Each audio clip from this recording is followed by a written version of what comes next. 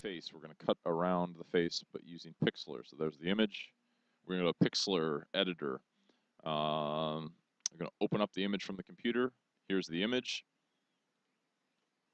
This isn't a particularly easy image to use because there's a lot of dark stuff that I won't be able to see necessarily because it's brown, just like my hair is brown.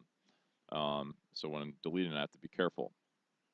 Okay, we're going to double click on this lock right here. That'll make the background transparent. We're going to use the lasso tool around the edge. Woo, got close to the head there. That selected that. I think I'm fine where it got close to my head. I'm going to click Edit, Invert Selection. That's going to select everything that I didn't originally select. And I'm going to cut. There's what I'm left with. Let's zoom in and see how everything looks. That's pretty good. So I'm going to crop the image down.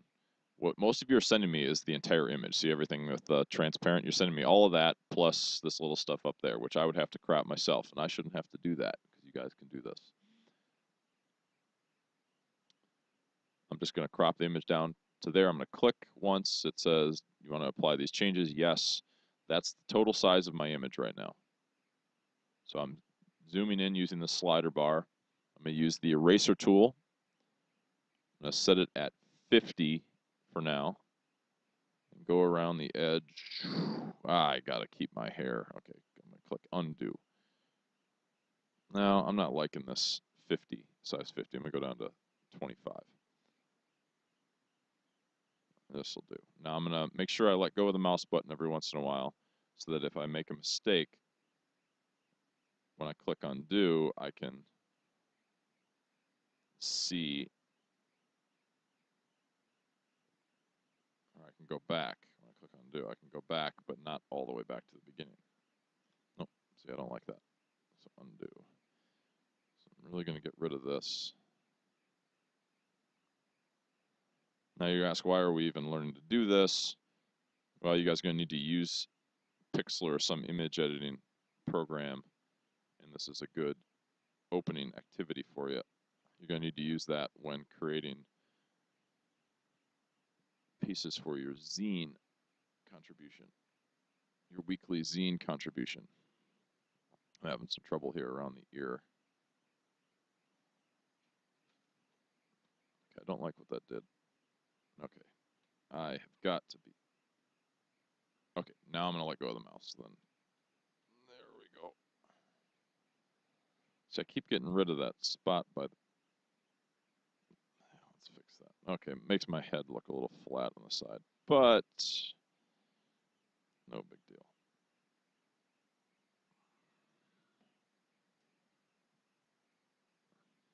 All right, you're going to notice that there's still some extra, and I'm expecting you to get rid of all of that.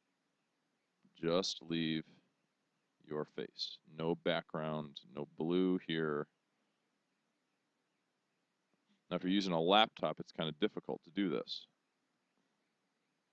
So you might want to do this in school, or on a desktop computer, or plug a mouse that's compatible with your computer into your computer. All right, so now I've got an image. Let's see what happens if I put it on a background. So now what I'm going to do is I'm going to create, this is I think the least difficult way to do this. Okay, so I'm going to create a new image. I'm going to go flood fill, and I'm going to fill it with black, which is colored on here. So there's that image, and here's this image. This image is transparent. This image has black. So I'm going to paste this image on top of that one. So I'm going to select this picture, click copy. I'm going to select the other image. Now I'm working with this one, and paste. Now you look, you'll see that there's stuff I still need to get rid of around this ear, around there, maybe down at the bottom. So now I can keep that image open. Over to here, actually edit, deselect all. All right. So right here by the beard needs some work.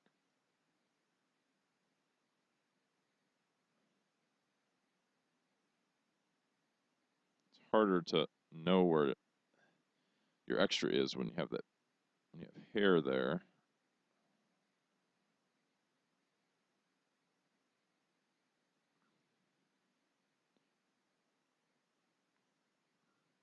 go. That gets rid of that. I got some light colored stuff there. I think it looks good other than that. Okay, so here's the image. I'm going to resize the image down to 150 pixels, which it actually already is. So you need to go image size, and the width needs to be no more than 150 pixels. So that's fine right there. We're going to click Save. The file type is going to be PNG because it's transparent, full quality. It's 58 kilobytes, which I actually am not too happy with. Let's see what I can do to make this smaller.